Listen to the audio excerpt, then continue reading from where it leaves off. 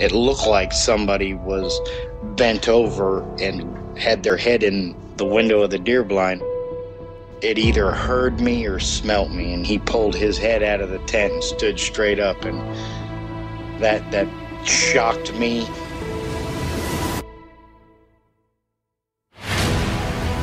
They don't make people that big. The way it moved, almost as if it was gliding across the beach. I've never seen anything move like that in my life. They were screaming at each other in gibberish. It sounded like a language, and they were chuntering away back and forwards, back and forwards, back and forwards. I know what a bear looks like, and there is no way on this planet that what I saw were bears.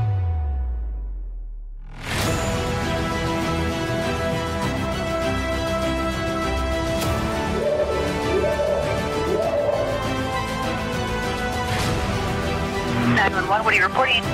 Jesus Christ, you better... Sir? Gina! Hello? Get somebody out here. What's going on now, sir? That son of a bitch is about 6'9", I don't know. Do you see him now, sir? Yes, I'm looking right at him. Uh-oh.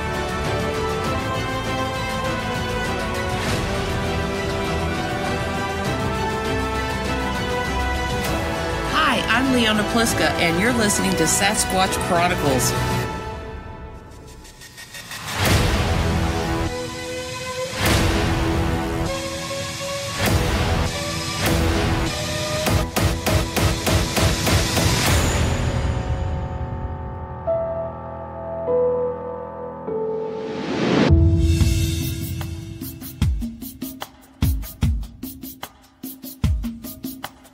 Cliff to the show. Cliff, thanks for coming on. Oh, my pleasure. I love doing other people's podcasts all the time and just kind of talking about Squatch, man. It seems like that's what I get to do nowadays. So, yeah, it was so funny having Bobo on. I was telling you before we started recording, I didn't really go into it. You know, Bobo is always portrayed, and I love Bobo. Don't get me wrong. I actually really, really like the guy. But what really surprised me is he's portrayed as, you know, like on Finding Bigfoot. They're like, hey, Bobo, get up there, you big gorilla. Let's see how you compare to the Bigfoot. But when you talk to Bobo, when we did the whole quarantine trivia game, I'll tell you a little secret about that. I actually asked a bunch of very difficult questions prior to us starting recording. And I'm like, there's no way either one of these guys is going to know this stuff. It wasn't the questions you heard on the game. Those were easy questions. And Bobo was just sitting there rambling off answers like there's no tomorrow. And it's funny, too, because when we got done, I was telling Tony, I was like, man, is this guy like a genius or what? Like, I had to tell him to slow down during the game on his answers because the audience is playing along. But he knew all these answers, and I was so shocked by how much information this guy has in his head. You know what I mean? oh yeah, Bobo is probably one of the most underestimated Bigfooters, I think, out there. And by the way, I don't know if it's a coincidence or whatever else, or, you know, read into it what you want, but literally Bobo just called me. Oh, dude. As you were talking, my phone lit up and it was Bobo. So whatever that's worth. Yeah, he's tapped into all sorts of different realms. But anyway, yeah, Bobo is one of the most underestimated Bigfooters out there. By far, he is one of the best read Bigfooters, not only in the Bigfoot literature, but other weird stuff, and actually just current events and science in general. Whenever we're flying anywhere, you know, for a gig or on Finding Bigfoot for that matter, when I saw Bobo getting on the plane, he inevitably had some sort of like science magazine under his arm that he was going to devour on the plane ride. He reads all the time. And, you know, just because, you know, Finding Bigfoot edited him that way or, you know, South Park edited him that way, doesn't make him so. He's extremely intelligent, has a tremendous amount of experience in a wide variety of fields. Yeah, like I said, I was impressed. And his ability to ramble off information and, like he said, even science information. I mean, it just blew me away. And he's so likable too. That's the other thing, you know, just like yourself, Cliff. And, you know, one of the things I wanted to talk about before we get into Bigfoot, I guess it's kind of about Bigfoot, is your North American Bigfoot Center. And for the audience listening, it's this museum out there in Boring, Oregon. If you get a chance when this whole coronavirus thing goes away, go check it out, the North American Bigfoot Center. And Cliff, you did a thing on Facebook where you kind of did a real quick, brief walk around, and I was really impressed with it. I mean, some of the stuff you have in there. Can you talk a little bit about this museum and how it got started and what people can expect when they come down to check it out?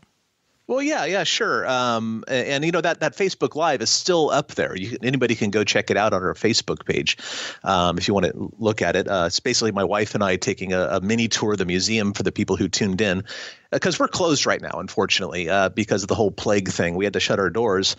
And we wanted to, and so we've been kind of shaking our tin cup to people because, you know, if your doors are shut, you can't make money for rent. So we've been shaking our tin cup and selling things online for a while, you know, the last couple of weeks. And, you know, we're not pulling a salary, but we're cutting our losses, which is really nice. So we wanted to do a Facebook Live to thank our audience who can't come to the museum and support us in that way, but they've been supporting us elsewhere. So we did a Facebook Live or whatever. And what you're looking at on Facebook Live is really the museum 1.0 or maybe 1.1, because we became fully open this past October. So October 2019 is when we had everything finally up and running. And the genesis of that was basically, you know, Finding Bigfoot went off the air in May of 2018. And I spent the next year, you know, scrapping a living by traveling all throughout the country doing speaking engagements, which is a lot of fun. But at the end of the day, it's not a really great way to make a living, because you're out of town from, you know, Thursday to Sunday or Monday. And you don't make that good of money for the weekend. Basically, it's enough to barely scrape by. But you know, so I was thinking, well, what else could I do? Because I could go back to teaching. I was a credentialed teacher, a professional educator for 14 years. But at the same time, maybe you know, this Bigfoot thing has been such a blessing in my life. Maybe there's a way I can continue doing that and scraping a living, because it's not like you'd make a ton of money teaching either. Well, I can not make a ton of money doing Bigfoot stuff too. Let's try that for a while. And so my wife and I, with the help of some friends like Minty Minton, for example, who's a great graphic artist and a retail specialist, we started putting together a plan for a museum, because I looked at Dave Becerra, Dave and Melinda Becerra out in Blue Ridge, Georgia. They have a successful Bigfoot museum called Expedition Bigfoot. I looked at Lauren Coleman. He has his International Cryptozoology Museum. Mike Rugg down in Felton, California, another small cool little museum. And I think, well, gosh, that might be a cool thing to do. I mean, after all, I do have a lot of Bigfoot stuff lying around the house. I have a very large track and impression collection from a number of unknown hominoid species throughout the world. I've got some neat, interesting artifacts from history, et cetera. So we started piecing this thing together and finally got the doors open. And it's really kind of my effort to continue my career as an educator, I think. Because when I was on Finding Bigfoot, I just saw that as a different sort of classroom, you know, kind of the classroom we see now during the plague when all the teachers have to do it online. My classroom went from 30 10-year-olds a week to, you know, 1.2 million a week. And my job was to convey enthusiasm and spread knowledge about Sasquatches while I was on Finding Bigfoot. And so this is just my version of that in the post Finding Bigfoot days, where people can come and you know, if they have a story, they can share it. And if they have some evidence and they want it analyzed, they can share it with me and I can tell them what I think about it. And most importantly, what I find is that the more skeptical a person is, the more unaware of the evidence they are. And so this is my way to kind of put the evidence in their face and say, well, yeah, but if Bigfoots aren't real, why are all these things internally consistent as a data set? And why does the history go back to pre-written history times, prehistoric times, essentially, you know, the Native American community and the indigenous community in North America? Just kind of expose them to the evidence. It's like what Renee DeHinden said. You know, I'm paraphrasing because I don't remember the exact language. And knowing Renee DeHinden, there's probably some sort of F-bomb in there anyway. But basically, he said, you know, without the facts, your opinion is worthless. So here's the chance to give some facts out to the community. Like, hey, here's the evidence. Look at these footprints. Look how internally consistent they are. Look how they align well with other extinct hominin footprints. And then come back and talk to me about how these footprints aren't real. You know, so that's kind of my way of educating a public who's desperately in need of education about Sasquatches. Yeah, I can't wait till it opens. I can't wait to come check it out. You know, we should do a podcast from there, man. That would be that'd be cool. Great. Yeah, absolutely. Maybe a visual one or something, some video thing for if you can use that for your members area or something. Yeah, we'll just do a live podcast and invite everyone to come down to the museum and check it out. It'll be a lot of fun. Oh, that'd be great. It'd probably be a good way to drum some interest up after we're allowed to open again, too. So we're going to have some making up of finances to do at that point. Yeah. Yeah. No, Yeah. I hear you. I can't wait. I can't wait to check it out. And I was going to ask you about skeptics and everything. Before we get into that, and I think most people have heard how you got into. I always hate asking people how they get into Bigfoot because it's such a basic rhetorical question. You know what I mean? Yeah. And I think in your situation, you were growing up, you were a musician. You got into teaching. One thing I liked about how you actually got into it is, and you can correct me if I'm wrong, I'm jumping ahead so we can get to encounters, but you started seeing evidence of this. You started really looking into it and educating yourself. And did you actually believe that it could be real, or were you just looking at the evidence to kind of see, is this BS, or before finding Bigfoot? I grew up in the 70s, right? During, In Search of and, all that sort of stuff, all the schlocky documentaries that were on TV at the time. And I've always been a weird person, just kind of a weirdo in general. And so I've always been drawn to weird interests and weird topics and stuff and monsters too. God, I just loved monsters growing up. Godzilla, the Frankenstein, all that stuff. And so the Bigfoot thing was just another monster for a long time. And I sure wanted them to be real. It's kind of where I was at for most of my youth, until I was in college when I actually started reading about the evidence that had been collected on Sasquatches. And luckily for me, the first book I really ran across was the Halpin and Ames book, Man-Like Monsters on Trial, which was, I guess, a synopsis, or maybe that's not the right word. It was basically all the papers that were presented at that 1978 British Columbian Conference. So Barbara Wasson's stuff is in there. John Green's stuff is in there. Krantz had something in there, if I remember right. And a lot of anthropologists in general talking about the evidence. And when I started reading through that, it was very conservative and sober, and it was just very in tone, that is, scientific, basically in tone. And it's like, oh my God, this stuff, how is it that every native tribe has a word for these things in North America? How could that possibly be true unless these things were a biological thing, And the more I read about it, the more I said, oh my God, these things just might be real. And God, then I got a hold of Krantz's book, because Krantz published his book, I think, in 91 or 92. And the time period I'm talking about right now is right around 93, 94. Really, I think 93 in that area. Because 94 is when I first started doing field work specifically for Sasquatches. So it was the previous school year. I started devouring everything I could. And when I started reading about Krantz's work, it just became, okay, on one hand, it's either a real animal. On the other hand, it's either a hoax of some sort, or misinterpretation, or, some, soup made of those ingredients. And it just became so ridiculous to even consider that this might all be a hoax with absolutely nothing behind it. Just logically, it just makes zero sense.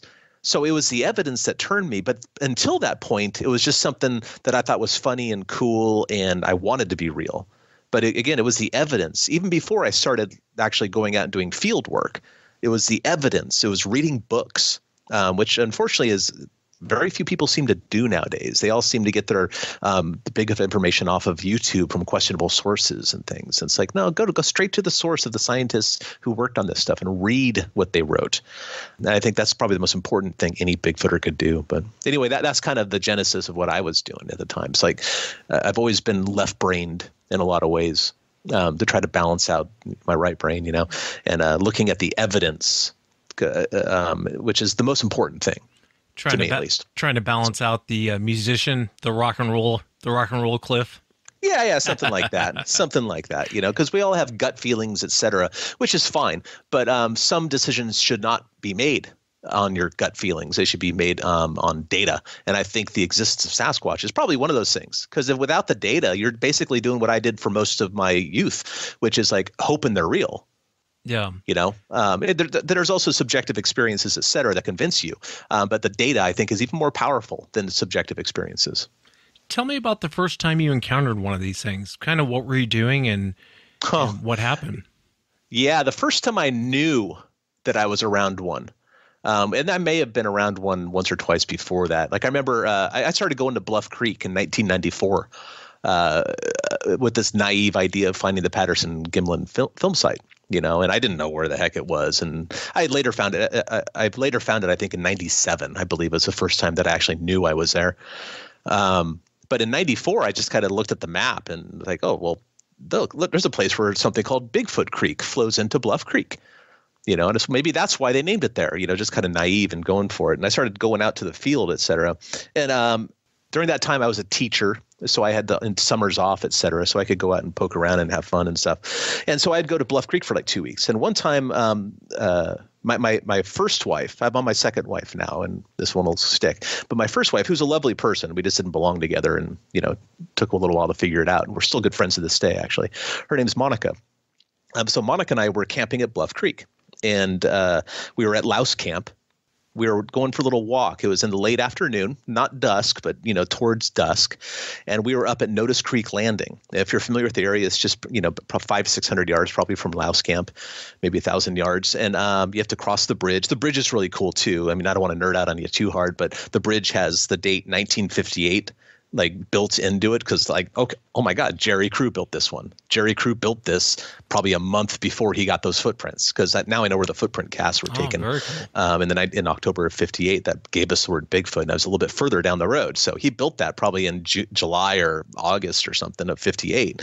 So it's pretty cool. And then right on the other side of that bridge, the bridge goes over Notice Creek, by the way, is Notice Creek Landing. And a tremendous number of encounters happened there.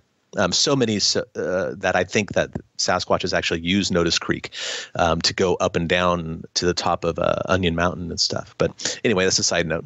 So Monica and I were there at Notice Creek Landing, and we're kind of walking around this little island thing in the middle there, and we're over by the creek. Not we couldn't see the creek; it was too thick down in the area. But I could have sworn that I heard something walking like downstream from up above in Notice Creek, and it was like.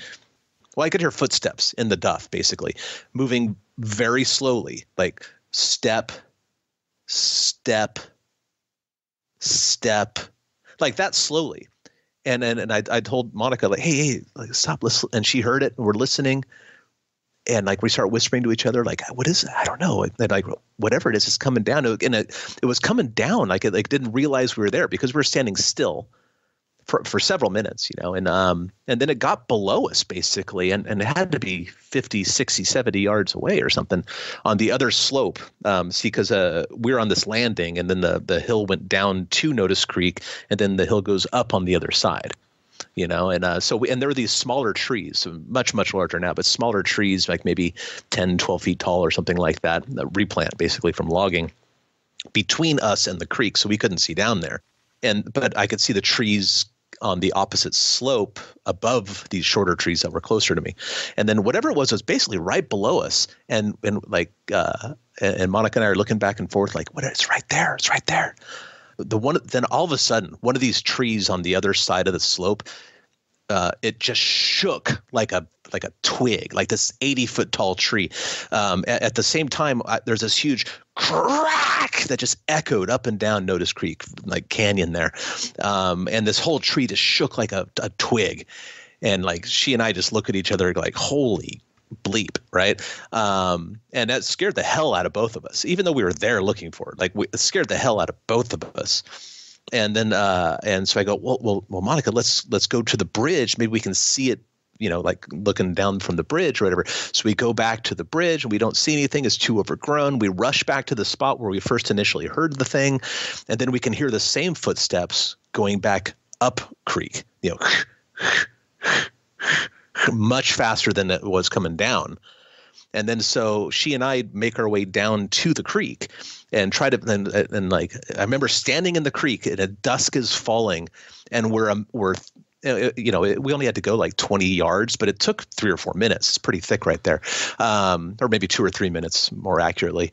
And we're standing in the creek. I mean, the water's lapping around her, and I'm thinking, I looked at Monica and said, hey, whatever it is, it's right there. We should go. And she looks at me, and we're both scared, mind you, but she looks at me and she goes, if you're going alone. And I went, oh, crap. Yeah. Because at that, and that's like, oh God damn, and I had a camera and everything, and I'm thinking, well, I'm honestly too scared to go alone because that was a tremendous show of force, right? And so we start looking around for the tree, and it's in the middle of this rock. We find the tree, and it's the whole thing was just staggering and humbling, I should say, and. Yeah, that was a crazy trip. So that was the first time I absolutely positively knew that I was around a Sasquatch, even though there's always that element of doubt, I guess, because I didn't see the thing. But I would judge that to be a Sasquatch. And that was the first time that I was aware of being around one. So what do you make of that behavior? Of it swinging the tree or shaking the tree? It just broke something off a tree. Like I'm assuming it was like a 4 to 6 inch branch or something. But because there's so much jumble and forest debris, and it was in the middle of a landslide, et cetera, underneath the tree where there's no hope of finding what actually broke. But I'm assuming it broke a tree. What I interpret out of that is a very typical primate behavior. I mean, humans show that behavior too, getting all pissed off. And I think that I'm guessing this is all speculation. Of course, I'm guessing that it walked into a situation that it didn't realize we were there, and when it did realize we were there, it was like probably a little bent out of shape, like, oh crap, and then wanted to show like, hey, up yours, and then broke that branch at us, and then when it had the chance and we weren't there, it left as soon as it could.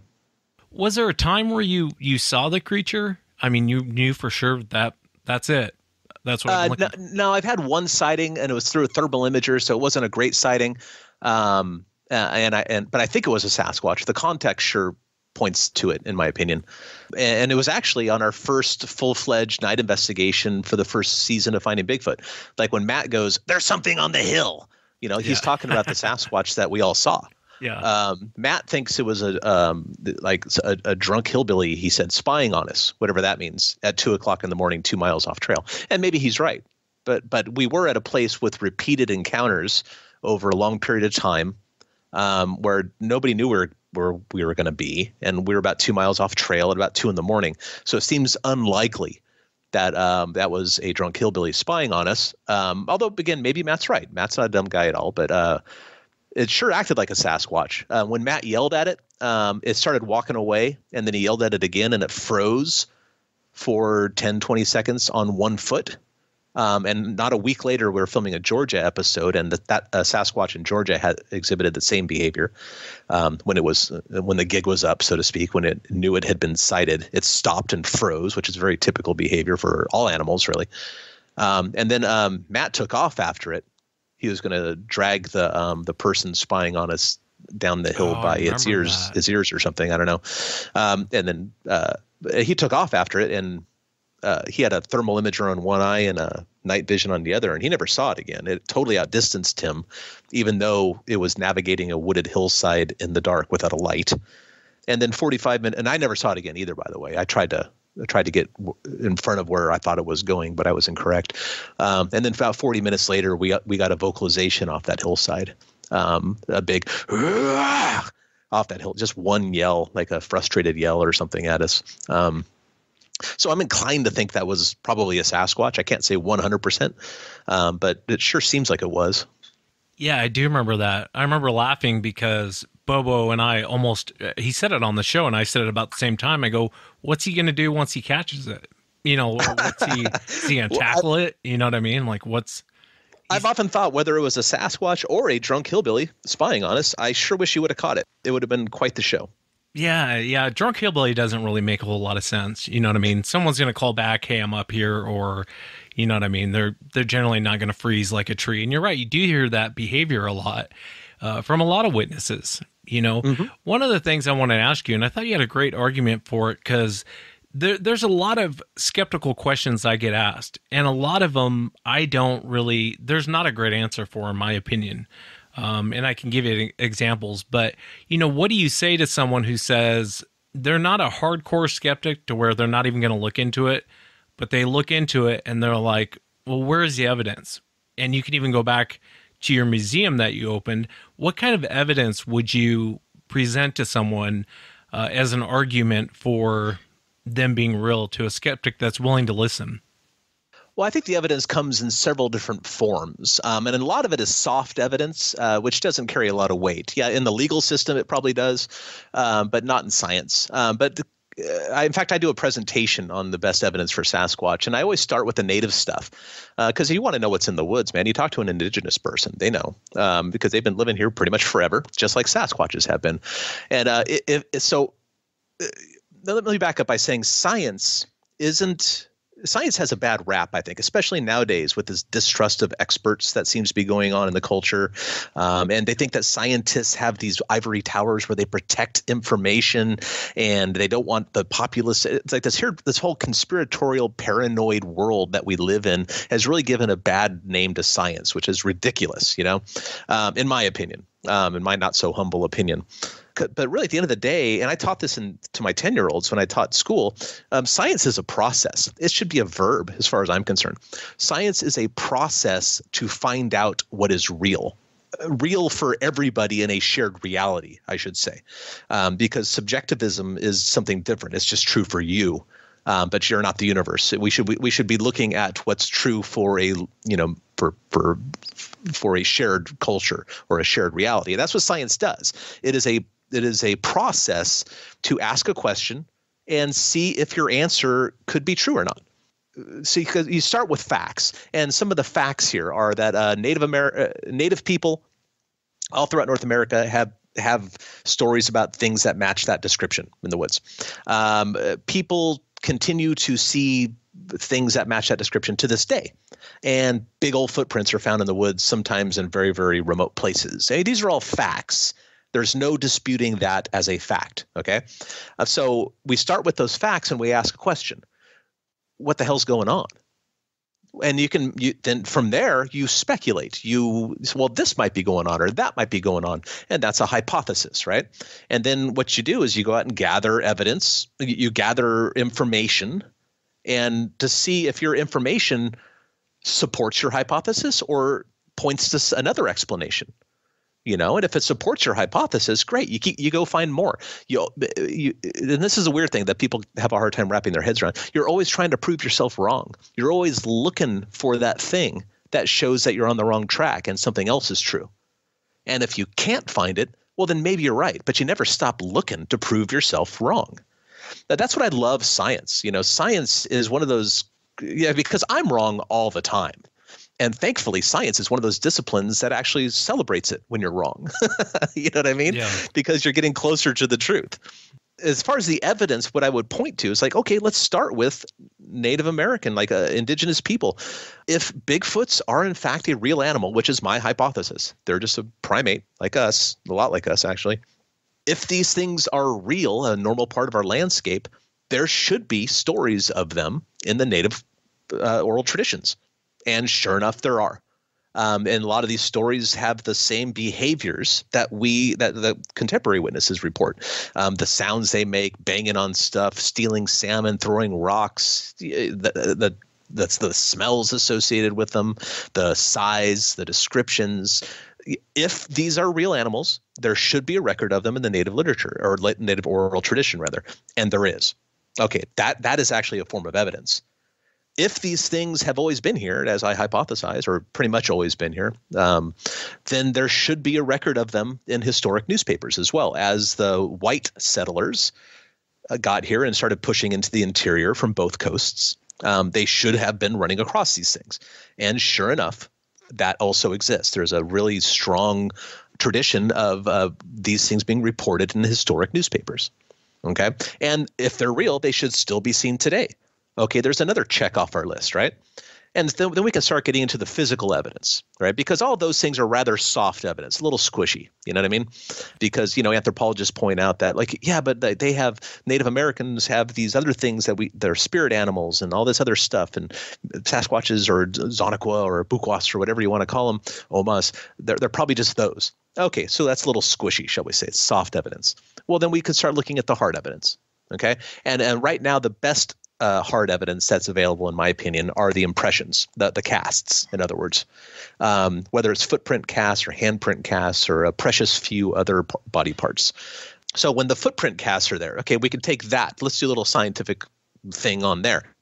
We have 300 or so footprint casts on record between Dr. Meldrum and myself. That's about the number we've settled on, 300, 350, somewhere in there. If they're real, they should show the same features no matter where or when they were cast. And those features, since Sasquatches are not humans, period, they're not Homo sapiens sapiens. They're built differently. They have different mass. They walk differently. They have different body proportions, etc.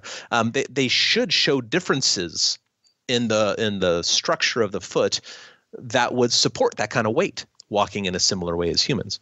And sure enough, that's true. And we all know about the flexibility of the mid part of the foot, mid-tarsal break and all that jazz. By the way, the mid-tarsal break, I want to point that out. That's a real strong piece of evidence right there, because that was only explained by Dr. Meldrum in 2000 or 2001. That's when that feature of the Sasquatch foot became common knowledge, because he published a paper on it. And that paper was based off his own observations of the footprints in 5 points in 1996, as well as a slew of footprint casts that he had copied at that point from Dr. Grover Krantz, who he was speaking to at the time. And Krantz also noticed the same flexibility, although he didn't have the same expertise as Dr. Meldrum did. Krantz was more a bone guy, osteology, where Dr. Meldrum specifically is an anatomist with a specialty in foot structure and what led to bipedalism. So it took his observations through his specific filters to see what we'd all been looking at.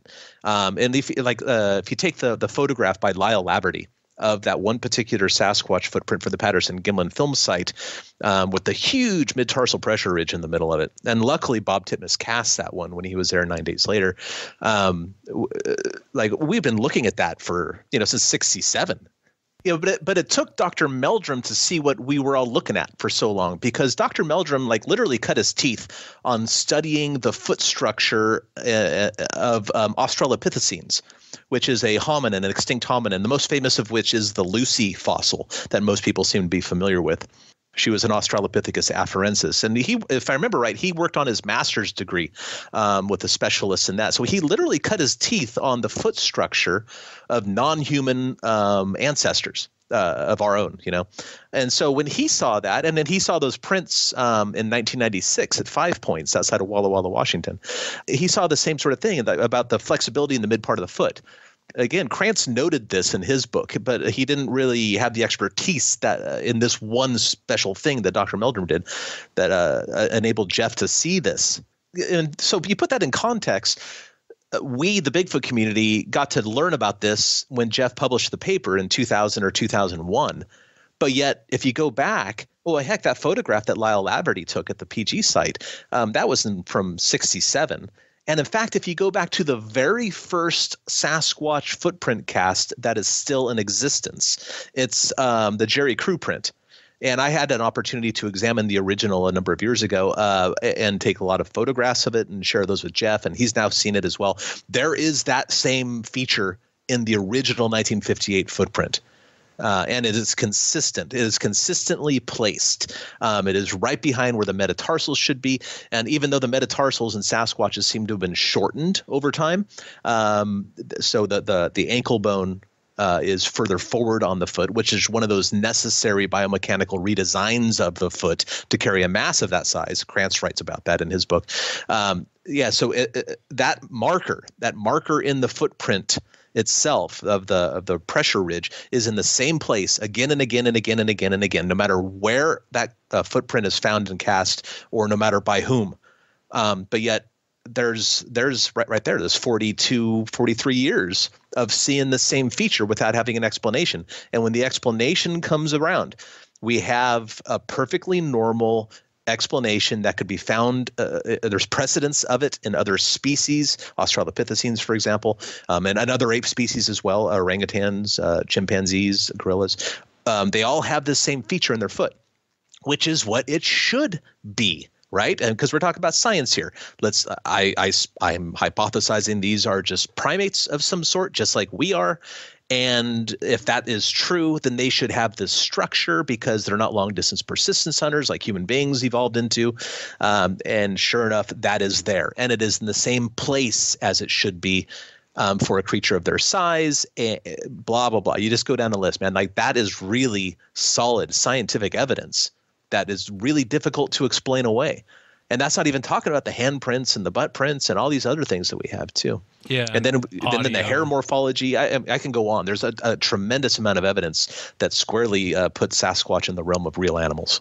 Yeah, and I know there's audio too as well, and I know that may fall lower on the evidence scale because, you know, you're not seeing what's making it. But there's some bizarre sounds that come out that don't line up with any other animal. And yeah, it is fascinating. Let me ask you, what do you make, going away from the skeptic and just talking to Cliff, what do you make of like the Native Americans? There is a lot of stories with the Native Americans, but there's a lot of bizarre stories with the Native Americans too as well. They'll talk about them vanishing. They'll talk about them just doing bizarre things that seem to be very paranormal. Not all Native Americans, but there is a good portion of them that believe he's in some spirit world and enters our world. And what do you do with that information? I know it's hard to prove scientifically, but do you just toss that out, or what do you make of that? No, and I don't toss it out. But I also they also do, a lot of Native stories have perfectly normal animals doing extraordinary / paranormal / religious sort of things in their oral tradition. And what I think one needs to do is examine stories, cultural traditions in the context of the culture itself. And I think the native cultures have a rich oral tradition, and the oral stories remain accurate. The studies have been done that show that oral stories remain surprisingly accurate for up to 200 years or so. Then after that, they start going a little off, and it's like the game of telephone where you whisper into somebody's ear, and by the time it comes back, it's a slightly different story.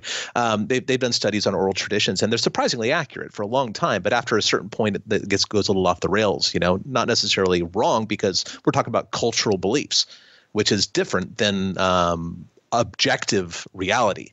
And another good example of that are like the diehard Christian folks, right? The fundamentalist Christians that still believe the world is only 6,000 years old or something like that, even though the evidence is clearly that's not the case, right? But yet that's the world they live in.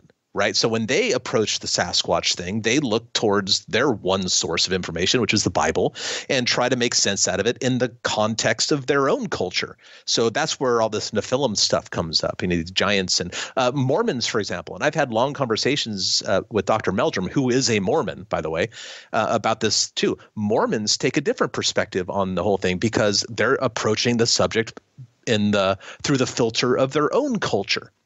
They think, or many of them think, that Sasquatches are actually Cain, who was doomed to roam the earth after murdering his brother Abel and had hair covering and like outcasts and stuff.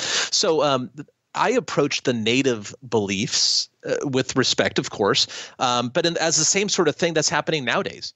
People have their own culture and they see the world through that culture.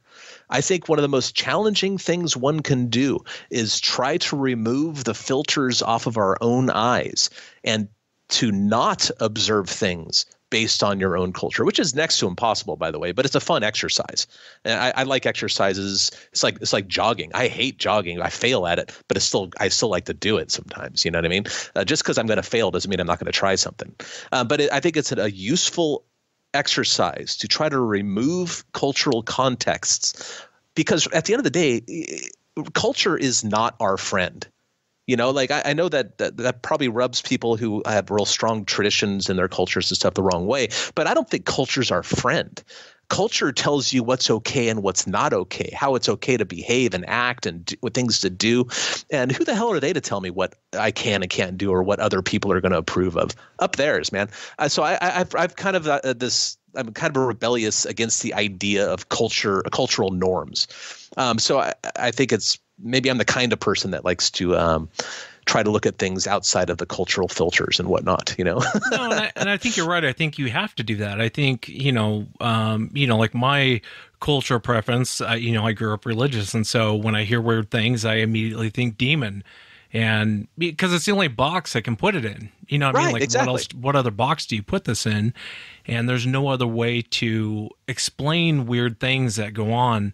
What do you make of, and I'm sure I know you've gotten these same reports, and, you know, when it comes from the Bigfoot world, people who, you know, we both know in the Bigfoot world, and they'll say things and they're very eccentric. And I think most people take what they say with a grain of salt. But what do you make of, like, when a hunter tells you something very bizarre? I'll give you an example. I had a hunter one time. He absolutely refused to come on the show and didn't want his name out there, but he ran into this creature and he said it was so bizarre. He was hearing this voice telling him that to get out of here, you know, you need to leave. And he said he'd never experienced anything like that before. And I used to think, well, maybe it's our subconscious telling us, run, get out of here, go. And it still could be, but, you know, and I asked him that, and he said, no. He goes, it wasn't my voice. And he goes, I don't know what to make of that. And he, again, didn't want to come on the show. He's probably 50 feet away from this thing, and he's not the only one to say that. Now, does that happen in every encounter? No. I would say your average encounter, people are running into an animal, or they'll describe a Neanderthal, or they'll describe, you know, a monster, or they're, you know, but there is those weird reports to where, I mean, what do you do with stuff like that, where people are talking about these things vanishing before their eyes, or watching this thing disappear, and they're very sincere. What do you do with that sort of information from an eyewitness? Well, I still gather it. I definitely still gather the information, and I've got a small but a fair number of reports that indicate such weird things. And I've spoken directly to quite a few people that have observed things that don't fit the pattern very well. Like one guy I remember saw one. He said it was right behind him, 2 or 3 feet, 5 feet behind him, and it disappeared. It faded away before his eyes. I said, well, maybe you're right, but I'm not going to dispute what he is observing. I'm going to give him the benefit of the doubt that he's not lying to me, and that he's not, you know, totally nuts and hallucinating or whatever. So, okay, well, I'm going to put that in a pile where I don't know what to do with it. People who have the mind speak thing going on. Like I've spoken to quite a few of those people, maybe quite a few, you know, a handful, less than a half dozen probably, but still, not a large percentage of the witnesses I speak to have anything like that at all, really. Totally the minority, but I don't think they're lying necessarily. Yeah, I think maybe a couple of them are lying or trying to jump on board of a fun train to be on, but I don't think they're all lying. And so, what could be the truth behind that? And I think that's a fun exercise as well. And I've taken that challenge on and started exploring other possibilities. In fact, I think I've gathered enough stuff to kind of start doodling around with a book or something on that if I ever get around to writing my other books first. But yeah, there might be some truth in that. Now, is it Sasquatch related? I don't think so. I really don't. And I'll kind of briefly go into it. Like I noticed that these people, these contactees or whatever of Sasquatches with the mind speak and all that jazz, they all kind of seem to walk away from the experience with kind of the same overarching message. You know what I mean? Like kind of a pseudo hippie sort of message of like, hey, you're screwing up the planet. Maybe get your act together. You know, you need to treat each other with more respect, et cetera. You know, like that kind of thing. But I noticed somewhere along the line that those were the same general takeaways from people who claim to have been abducted by aliens many times. Yeah, you're right. Yeah, and those are the same general takeaways of the people who think that they've spoken to angels or God or whatever, or you know, that kind of thing. It's also the same general, and this is the clincher here. This is the same general message that people who experience near-death experiences take away. So I said, oh, that's interesting. So I started doing a little bit of reading about that, and actually through years of kind of meandering light reading, et cetera, I found that there might be a common source for that deal. And in fact, I actually spoke to a person once who thought that they were abducted by aliens, and something interesting this person told me is that this person asked the voices, "Are you aliens?" And the answer was a laugh. They said, well, if that doesn't scare you so much, then yeah, we're aliens. And I said, oh, isn't that interesting? And So I'm kind of wondering if all the messages are the same, maybe the messenger is the same. And it's willing to adopt its form or pretend to be or convince you it is something that doesn't scare you so bad. You know, like, yeah, that is. And you're right. I've looked into alien encounters, and you're right. There is always that, you know, you need to be good to your fellow man and save the planet. And that's what I mean. Sometimes in the Bigfoot world, you get those eccentric people that are saying that. But when you talk to an eyewitness away from the, you know, there's never even given Bigfoot a second thought. And most of what they're telling them is get out of here, or I'm going to kill you, or run. Usually it's not a happy message, but you know, there's a different story if you start talking to people in the Bigfoot world as far as their message. Do you think, I'll give you another example, like the smell. Now, no one really knows where that smell comes from with these creatures, and it's very random. It's not always, I would say, less people report the smell than you might think. And you know that, Cliff. I'm saying that to the audience. Statistically, it's 10 to 15%. But it's bizarre. The people that do report it, because they walk into a wall of smell, and it's almost like you can take 1 foot and walk out of the smell. You can take 1 foot back and you're in the smell again. And it seems to show up as quickly as it disappears. And that's always bothered me because, you know, if some great ape's running around and he's extruding these you know, underneath his armpits, you think he'd smell the thing for a long period of time. And that's not how most people describe it. It's very quick, and they'll smell it, and it's burning. And, you know, I look into, I'm sure like yourself, Cliff, I look into ghosts, I look into aliens. I'm fascinated by all of it, but I'll look into it. And one thing that you'll find, and I want your thoughts on this, but one thing that you'll find, like in a lot of demonic encounters, that same smell, like a wet dog, sulfuric, almost burn your eyes and burn your nose. They'll report that smell in a lot of demonic encounters. And I'm not saying Bigfoot's demonic. What I'm saying is you start to look across different genres, and it makes you wonder if it's all intertwined somehow, because no one can catch a Bigfoot. It's like we're chasing a ghost. After all these years, why can't we catch one of these things? There's people out there actively trying to shoot these things, and they can't even catch up with them.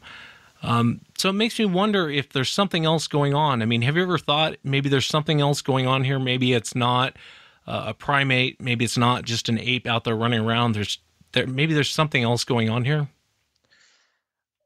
You know, I have entertained the possibility, but I'm an evidence guy, and all of the evidence is squarely in the corner of non-human primate. Now, I'm not saying they're apes. Apes are different, and I think that that is, you know, I'm accused of being an aper, but apes are not.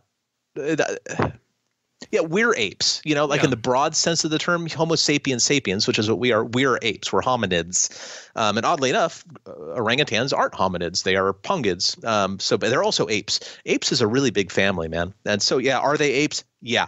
But what I find is that the people who toss that term around vastly underestimate apes. Okay, vastly underestimate them and think that they're special in some way, which we're special in some ways. We write, we read, etc. We use fire, but we're not that special. Our behavior kind of points at the same thing.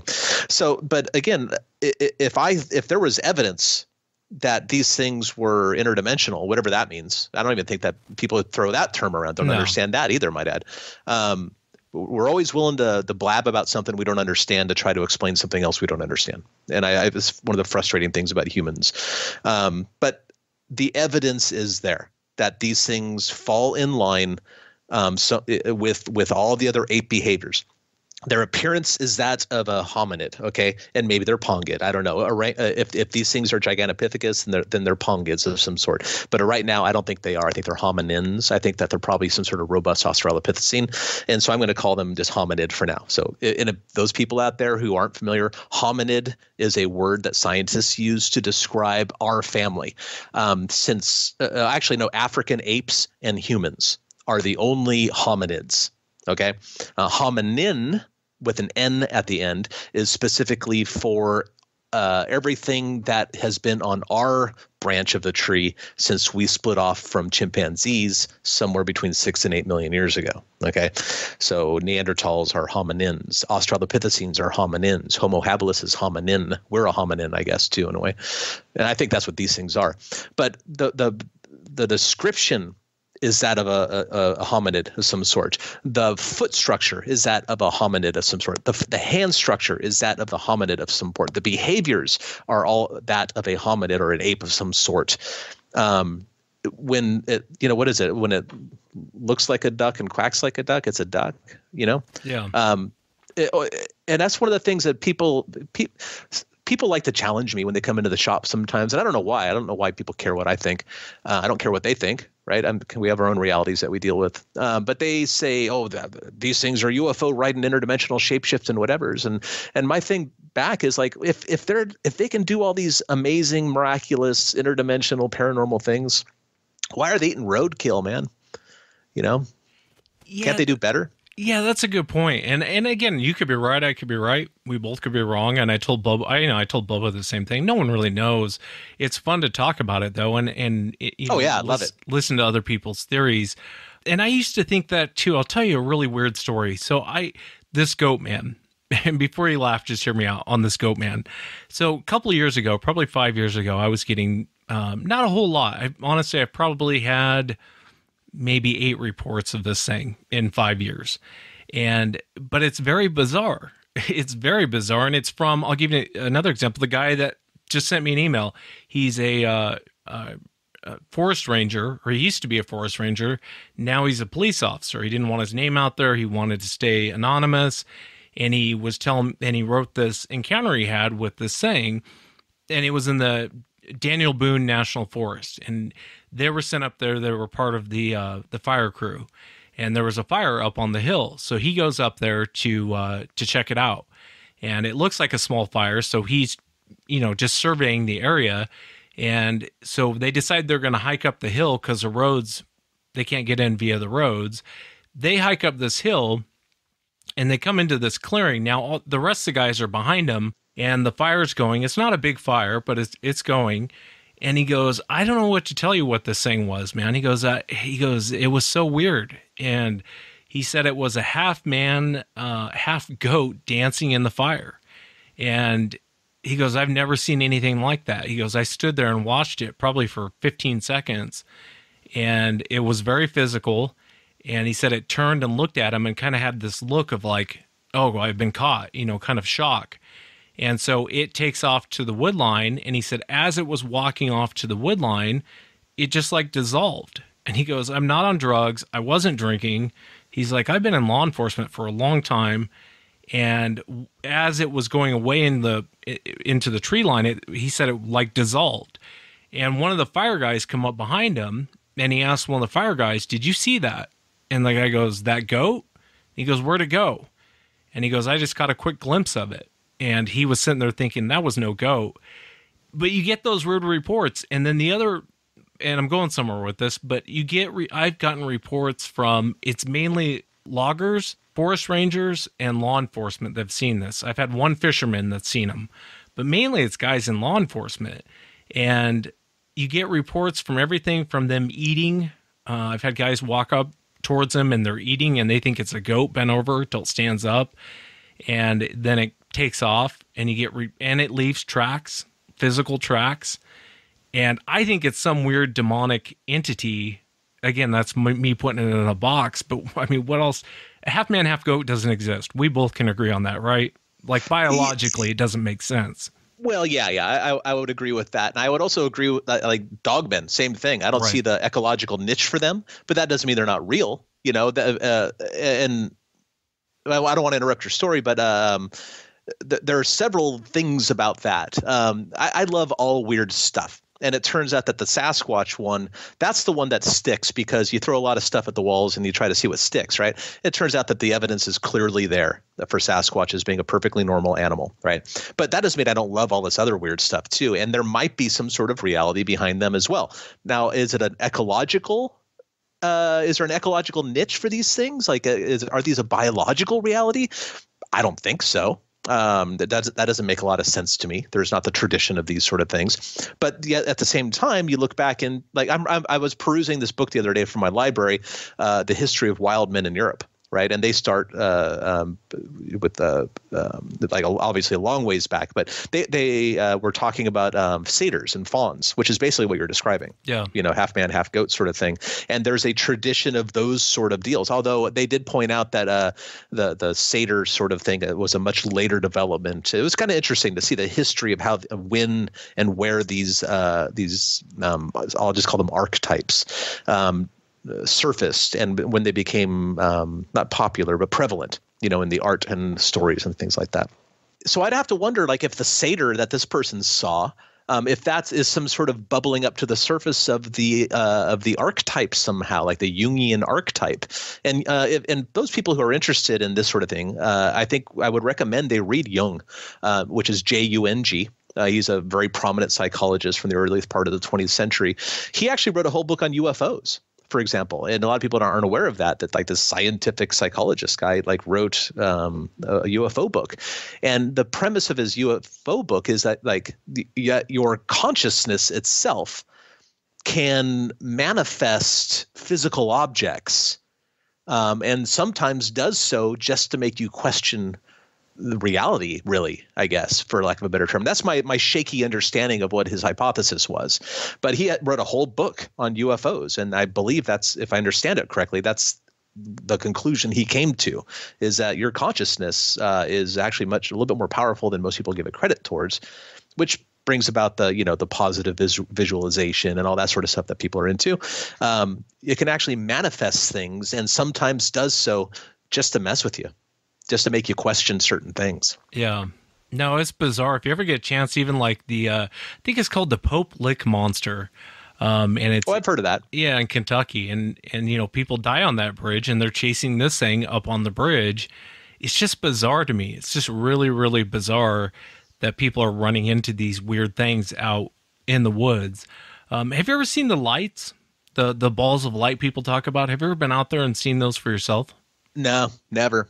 I've been around when other people have, and I've seen a video or two that I find interesting, but I've never seen them for myself. And that's kind of the thing too, is like people say, no, they turn into orbs, or no, they're sprites, or no, those are ghost Bigfoots, or whatever they're trying to sell me, right? But I say, well, you're basing that off of your own experience. I have never once experienced that. I get the right to do that as well? Don't I have the right to base my own beliefs off my own experience, or do I got to take your word for it, even though I don't know you? Yeah, no, I agree with you on that. I mean, I've seen them, and I didn't think it was Bigfoot related when I saw it. I still don't necessarily believe it's Bigfoot related. It was just a weird ball of light, man. There was no explanation for it, hovering, 4 feet above a creek in the middle of the night, in the middle of the woods, and it was the most bizarre thing I've ever seen. It didn't turn into anything. It just was this weird looking light, and I still have no explanation for it. It's interesting. I've toyed around at the idea. Maybe that's some sort of like residue from infrasound or something, like some sort of thing like that, because it has happened in areas where I think there were Bigfoots around. Like Bobo and I once were at a place up by Bluff Creek, and he claimed to have seen a basketball-size blue light, and he said that I was too short to see it, but to me that sounds like Bobo slamming me. I'm not sure.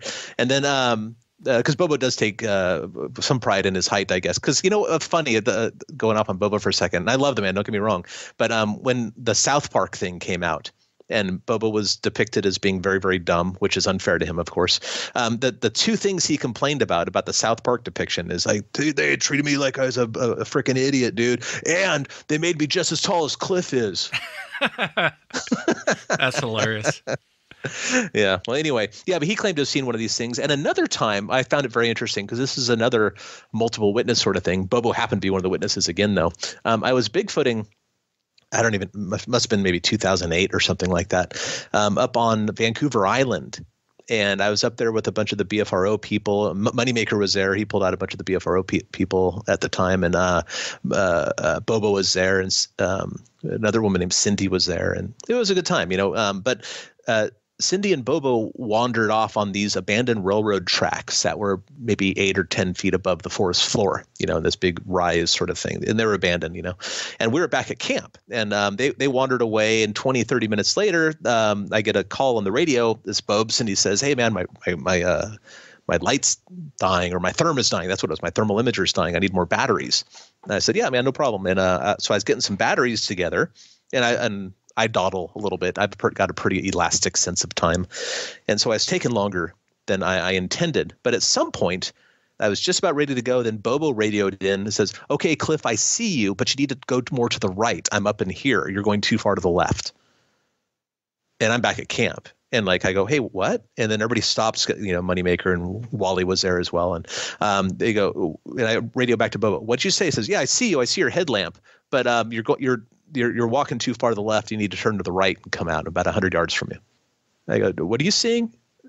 "That's not me, man." He goes, "What?" And then he and Cindy watch this little dot, an LED sort of thing of light going through the woods like it's a headlamp or something at a distance. And then at some point they lose track of it. And that was it, So I was nearby, but I didn't see the thing, but obviously it happened. We have 2 witnesses there who are, who are not going to lie and all that sort of stuff. So it's bizarre, man. There's so many weird things to run into, even out in the woods, outside of Bigfoot. I've heard a lot of bizarre things that people run into that has nothing to do with Bigfoot. Like that goat thing and again, those are very rare. I haven't gotten too many of those reports, but like Dogman, I tend to agree with you on Dogman. I really think Dogman is some weird entity that presents itself that way. Cause I've talked to people who've shot at it and this thing doesn't react when it's being shot at. It's strange though, because that's the other thing I don't understand is there is reports of them eating like chickens and leaving footprints, and it's like I can't explain any of that. Like, how does it, if it's and maybe in my mind I think if something is spiritual or it's more demonic, it's not going to leave footprints, it's not going to eat, what's the point in eating something? But you always hear those weird reports of that. But I still agree with you, Cliff. I think it's some weird entity. It's not a biological animal that people are seeing. People are seeing the universe is a really amazing, wonderfully weird place. I often like to say, I forget who said this originally, but the universe isn't not only is it weirder than you think, it's actually weirder than you can think. You can't comprehend how weird this place is. It just turns out that Bigfoot isn't really one of those weird things. Bigfoots are kind of boring at the end of the day. They're a perfectly normal animal. And I think that's really what makes them so cool. But these other things, like the Dogman thing, that one perplexes me because I would like to write it off as misidentified Sasquatches, but I can't because I know 2 excellent witnesses. And I know them well. They don't know what they saw either, though. But they clearly thought it looked like a wolf on 2 legs. Or, there's another story. I got a report a couple years ago from Vader, Washington. This couple was driving down these farm roads, off the grid there, and they drove by what they thought was a stump, like a 7-foot stump. But as they drove by, it spread its wings and flew in front of their car. And so they were looking at a 7-foot tall owl. Well, God, I've never heard that one before. And of course, since then, I've heard secondhand or thirdhand, a handful of other stories of similar things. I think Ken Gerhard actually has 1 or 2 of those things written up in his book about the flying hominoids or whatever that book is called. I forget.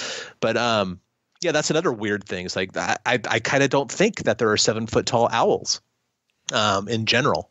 Maybe I'm wrong, but that's kind of where I've come down. It's like, what the hell was that about? I don't know. But I love it. It's cool. Yeah, there was one on the I-5 bridge a couple years back. A guy took a picture of it. Do you remember that?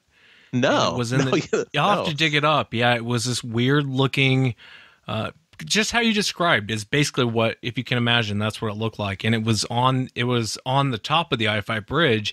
And a guy took the picture from, on the other side of the Columbia River, the Hoosong and Larry's. Mm-hmm, and he snapped a picture of it. And he was trying to figure out what it was. He was like, it was the biggest bird. I think it was in the newspaper or it was actually on the news. And that no one knows what it was. And it was that one quick picture he took of it sitting on the I-5 bridge, man. It was bizarre. I'll have to dig that up. I've talked about that before and I've looked for the article. It was years ago. But he snapped that picture. It's fascinating. There's so many weird things. That's why I like to listen to people, and I know you do it, and Bobo does the same thing. And after a while, you might hear something you think is crazy, and then a year down the road, it may not seem so crazy anymore. Yeah. People give you information. I totally agree with that. And I love all the weird stuff, but don't ask me to believe it. I just like to listen to it, and I'll decide for myself what I believe later, Yeah. And that's what it's kind of come down to with the Bigfoot thing. It's like I'm interested now in Sasquatches because I've always been interested in weird, off the beaten track sort of topics. It just so happens that Sasquatch actually has the evidence behind it, and not everything, but most other things, you have to rely on somebody else's subjective experience and their observational skills. And I don't care how experienced a woodsman you consider yourself, you're still seeing the world through a bunch of filters. And I may not have the same filters as you do. So your observation is by far the most meaningful to you.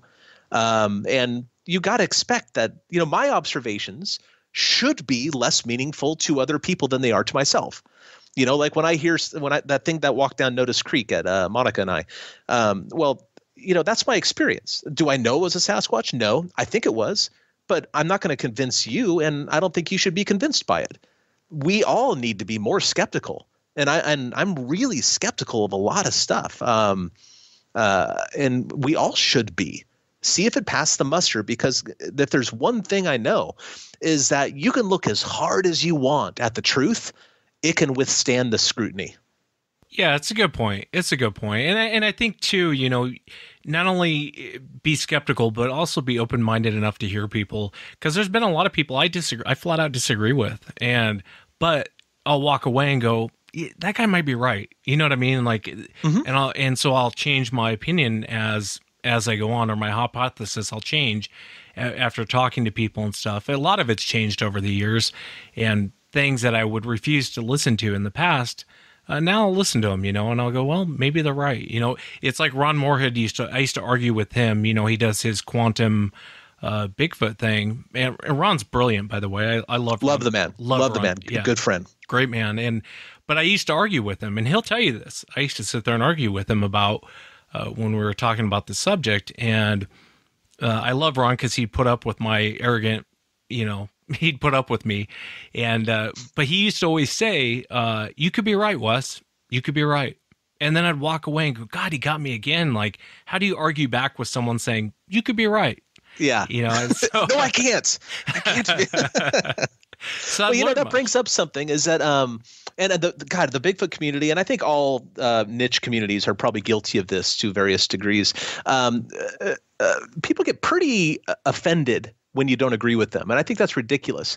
I think that we should make it a point to hang out with people who we disagree with. Because if you, again, the truth can handle the scrutiny. If you can't handle your paradigm, your model of the world, or Bigfoot or anything being questioned, that's, to me, seems like it's pretty flimsy ground to begin with. If you don't even like being questioned on what you believe to be true, I think we owe it to ourselves to hang out with people. And go get a beer with somebody who totally like a good friend of mine, Tom Powell, for example. I couldn't disagree more with him about Sasquatches, but I love the man, and he always shoots things at me, and I keep a very open mind. Tom did a special event at our museum before we had to close down. I think it was in January or maybe February. And part of his thing is that he does a lot of stuff up the Mackenzie River, for example, in Oregon. And he's been doing these experiments. He actually puts out tic-tac-toe boards because he thinks that the Bigfoots are like, moving things around on the tic-tac-toe boards. And maybe he's right. I don't think he is, but maybe he's right. And he goes, Cliff, what do you have to lose? Try it. So I did, in my yard. And I've got a number of acres up by Marmont, outside of Portland. And of course, like most people, I chose my property location based on sighting reports. I'm assuming you did the same. But so there's occasionally we have indications that a Sasquatch might be around. It's not, it's not one of these things. It's not banging on my door asking for garlic or something every day. But like 2 or 3 times a year, something weird happens on the property. That'd be a lot easier to explain if Sasquatches were cruising around. So I did. I put a tic-tac-toe board up on top of my property. It's been out there for a week or two now, but nothing's happened, of course. But Tom's right. Like, Cliff, keep an open mind. Maybe something will happen. And what do you have to lose? It's free. They go, oh, yeah, you're right. So let's try this. Let's try a little science here. Let's see if this is going on. So far, it hasn't. But so that it's still fun. Yeah, it's worth the try. I don't think anything's going to happen. And I bet you anything I'll win if it does happen. But yeah, I hear you. Or it'll be a draw. I saw, war games. It'll be a draw. I know better. Yeah, no, I hear you, man. And I like that about, and I wasn't expecting that from either you or Bobo to be, it's like I was telling Bobo, I like how you guys approach the subject. You guys aren't, you get these people that will, everything's a fact. They'll break down all the facts for you. Bigfoot does this, Bigfoot does that. And it's like, well, how do you know that? How do you know what you're saying is true? Just because you claim to observe it doesn't make it so. But you'll hear these guys and they got an answer for everything, regarding behavior and this and that. And I think some of that, it's hard to do that in the Bigfoot world. It's hard to get along with people. Maybe it's me. Maybe I'm the jerk. But some of these guys, they're cut from this narcissistic DNA cloth, a lot of them. And it's hard to have the conversations like you and I are having right now because it's like, nope, you're wrong. You're 100% wrong. And it's like, I wish people would sit and listen to each other. I told Bubba the same thing. If the Bigfoot world would actually talk instead of fight and quit being number one, they'd probably accomplish a lot. Yeah, that's another takeaway from Tom Powell. And again, I couldn't disagree with more of them about Sasquatches, but why not give it a try? Like this tic-tac-toe thing I'm doing right now. It's kind of fun. I don't expect anything, but maybe something will happen. Surprise me. But Tom says, because Cliff, I love what you're doing. I'm glad you're trying to film one. I'm glad you're trying to learn about these. I'm glad you're doing the footprint stuff because that means I don't have to. Yeah, and that's a great attitude. So I'm glad Tom's doing what he's doing because I don't want to, and that means I don't have to. Because if he does come up with something, and he's come up with some very intriguing, funny things, like the whole Chehalis project thing. I don't know if you read The Locals. Yeah, I haven't. No. Oh, you haven't? You should check it out. It was actually a pioneering book in a lot of ways. And I'm saying that as a totally physical sort of biological kind of thing. It was very pioneering in a tremendous number of ways. But like his Chehalis project stuff, unbeknownst to other researchers at the time, he actually enlisted a psychic to try to talk to the Sasquatches that were frequenting these people's properties, and he got weird results. And a lot of these results are written up in his another one of his books, his second nonfiction book, which is called Edges of Science. And like for example, he knew that they needed a body or bones or something to prove the animal. So he had the psychic communicate to them or try to communicate to them, hey, can you give us a bone or something like that? And then he didn't tell the property owners he was doing this either. And like within a couple days, I don't remember the exact number of days, you can read his book and find out, they found a bone at the base of a tree where they had hidden a camera. And they actually got a Sasquatch photograph, by the way. A lot of people don't know that either. It's not very good, but they actually, I believe they got a Sasquatch photograph from that camera. And this was after that. They got a bone placed at the bottom of the tree, and it was a weird bone. And so, the property owners called Tom and said, yeah, we got this bone laid out by this tree. And Tom didn't tell them about this psychic experiment he was doing. And then it turns out they figured out that the bone was from a breastbone from an emu. And the closest emu farm was about 5 miles away and coincidentally owned by the father of the property owner. Interesting. That is interesting. Like what the hell is that about? Yeah. But I think that stuff's hilarious, totally fun, totally funny, and legitimate science in a way. Because he was doing a double blind or single blind, I forget which one, experiment where nobody knew he was doing this except for Tom and the so-called psychic. And they got a weird result after. I think that's hilarious. I mean, I'm glad Tom does stuff like that because not only is it fun and a great story, but it's true. And, I'm busy trying to track individuals through the footprint data set. I've got other things to worry about. Yeah, I hear you. And like you said, I mean, that is kind of fun. And, science really is curiosity. John used to tell me that all the time. He's like, science is curiosity at the end of the day. It's wanting to figure something out. And I think that's what we're all trying to do. I mean, we're not scientists, don't get me wrong, but in the spirit of John, I think he's right. I think, science really is curiosity, and you got to try different things. Kind of like what Tom's trying. Why not try it? You got nothing to lose, Right. Right. And John I miss him. Bindernagel, of course. It's like what a beacon of hope for all of us. He was willing to listen to anybody. He would listen to the most outrageous claims and try to make sense of them. And he was such a humble, simple, kind man. I sincerely miss John. It's an honor to have called him a friend. One of the greatest compliments anybody in the Bigfoot field has ever given me was from John, and he simply told Dan Perez once something to the effect of, "I'm a big fan of Cliff." It's like, it almost make me cry, man. Yeah. I just love John so much. And I think people out there who knew John, would take that as a huge compliment. And John's probably one of the greatest human beings I've ever met. I mean, just being a good human being. Outside of Bigfoot and outside of being a science guy and outside of it, John was just a great human being, and I've learned so much from him, and may he rest in peace. And but with your kind of a weird way to change topics, but I don't want to keep you too much longer, Cliff. I know you have your podcast, Bigfoot and Beyond, and it comes out every Saturday around 10 o'clock. You'll get a new podcast. What do you have coming up with the podcast? I know you guys kind of record ahead of time, but what do you have coming up for people who are listening? We interviewed Russ Jones, who's an author and a Bigfoot investigator. I think that's going to be a two-parter, but though I could be wrong about that. But I know in the next couple of weeks we have Paul Graves coming up. We have Adam Davies. We speak to him, and I love Adam. Adam's a good friend of mine. We had a kind of a crucible relationship at the beginning because I had heard about him and read about him for years, like I'm sure most people have, because he's so prolific in what he does. And then my first chance to meet him, I was going to go camping in a tiger preserve with Adam Davies in Sumatra for a week. It's like, oh, well, God, that's a good way to get to know somebody, isn't it? Yeah.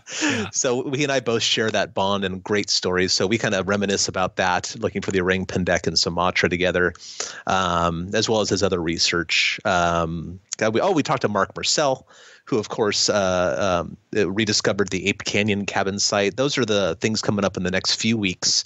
And we have a couple other possible guests lined up. We're trying to get ahead of the curve, since everybody's on lockdown with the plague and all. It's, as you know, probably better than anybody, it's stressful to try to pump one of these shows out every single week. So we're trying to get ahead of the curve a little bit. I guess we're trying to flatten our own curve in a way, aren't we? Yeah, well, I'm looking forward to the next episode. It's Bigfoot and Beyond, and whatever podcast you're listening to Sasquatch Chronicles on, definitely check the guys out. Bigfoot and Beyond with Cliff and Bobo. Cliff, thank you again for coming on. Oh, anytime, anything. You just let me know what I can do to help you, and I'm here. And that's it for tonight, everyone. Remember, if you've had an encounter, shoot me an email. My email address is wes@sasquatchchronicles.com. Until next time, everyone.